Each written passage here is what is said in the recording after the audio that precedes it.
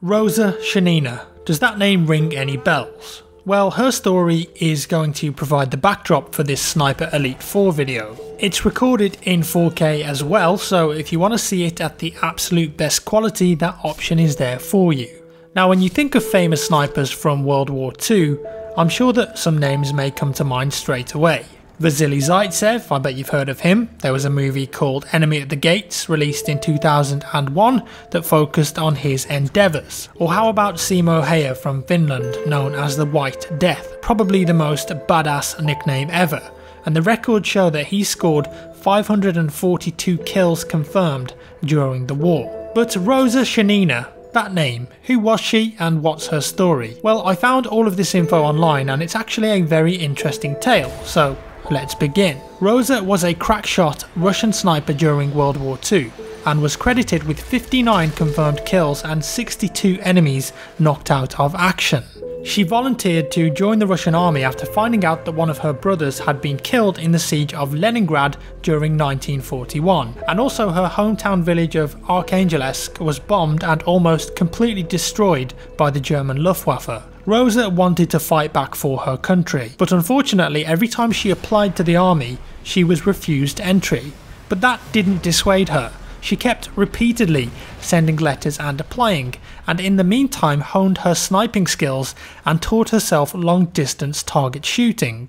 She was more than capable of shooting a rifle, and eventually in 1943 she was allowed to join the Russian Central Female Sniper Academy, where she quickly established herself as one of the best shooters there, befriending two other women as close friends, Sasha Yekimova and Kaleria Petrova. Fortunately for Rosa, her skill at the Sniper Academy paid off. She had become famous there for what's known as making doublets, which is hitting two shots on different targets, one after the other in rapid succession. After a while, Rosa was offered to be an instructor at the very same Sniper Academy that she trained at, a safe place where she could teach other women to shoot as she did. But she turned down that safety and demanded to go to the front line herself. She wanted to fight, and with her newly gained respect and command, she was allowed to. And along with nearly 2,500 other female snipers, she was deployed by the Russian army to fight against the Germans. Rosa was ordered to join the 184th Rifle Division,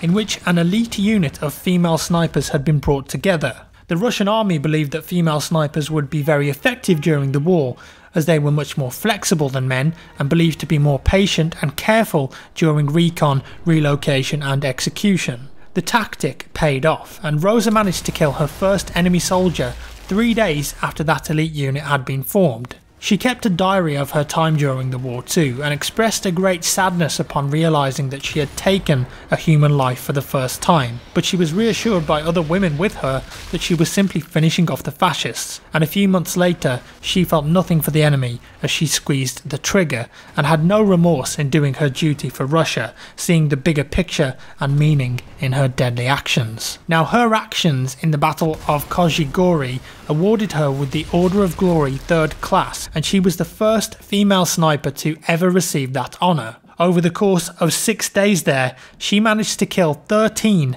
enemy soldiers whilst pinned down by machine gun fire and artillery. You'd need a steel nerve and a steady hand to achieve such a feat. An extract from an article I found online quoted this from her personal diary that she kept at the time, and I think it shows just what a badass this woman was. During one period of fighting, I crawled through a muddy communications trench each day at dawn to a specially camouflaged pit which overlooked German-controlled territory. The unconditional requirement to outwit the enemy and kill him became an irrevocable law of my hunt. I managed to employ counter-sniper tactics against a German cuckoo sniper hidden in a tree, by waiting until dusk when the space between the tree branches would be backlit by the sunlight and the sniper's nest became visible. Rosa was a master in the craft of killing, no doubt, and by May 1944 she had totaled up 17 confirmed kills and began to build notoriety and fame, being plastered on the front page of Soviet newspapers and held in high regard.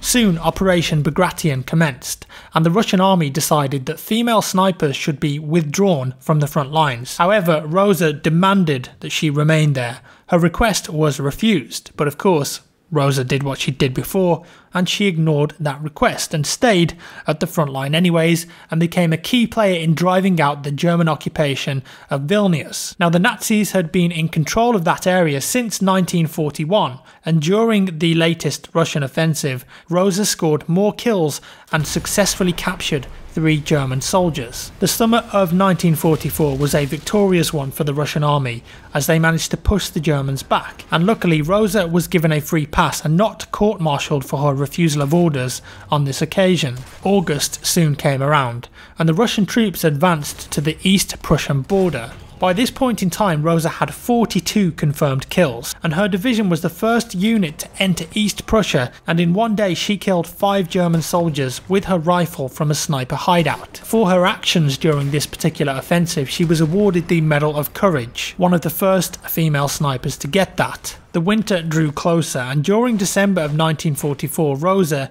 took an enemy sniper shot to her right shoulder, which actually incapacitated her for a few days, and she required surgery. Of course, she recovered, and at the reluctance of her commanding officers, returned to the front lines in January of 1945 to join the major East Prussian offensive, which had just launched and sparked heavy, intense fighting. Not a problem for Rosa though. She killed 26 enemy soldiers there, the fellow soldiers reporting that even the veterans weren't as good a shot as she was. So deadly in fact that she earned the nickname the Unseen Terror of East Prussia, feared by the enemy and loved by her fellow comrades. However, Germany were to fight back, and harder than ever before.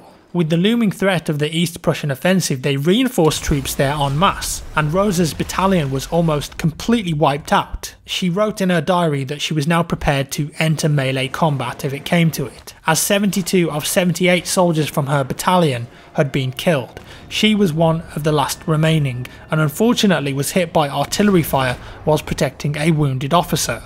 The injuries that she sustained there were catastrophic, and she was recovered from battle with her chest torn open. Attempts were made to save her life, but the damage was simply too much. Rosa had made the ultimate sacrifice for her country and died the next day. Her war diary was published in the 1960s, and streets were named after her in Russia. The village of Yedma even has a museum dedicated to Rosa, and in her hometown of Archangelsk, shooting competitions are run to win the Rosa Shanina Prize in her memory. Rosa was undoubtedly a brave, talented and humble warrior. Despite her talents, she wrote in her diary the following: "What I've actually done?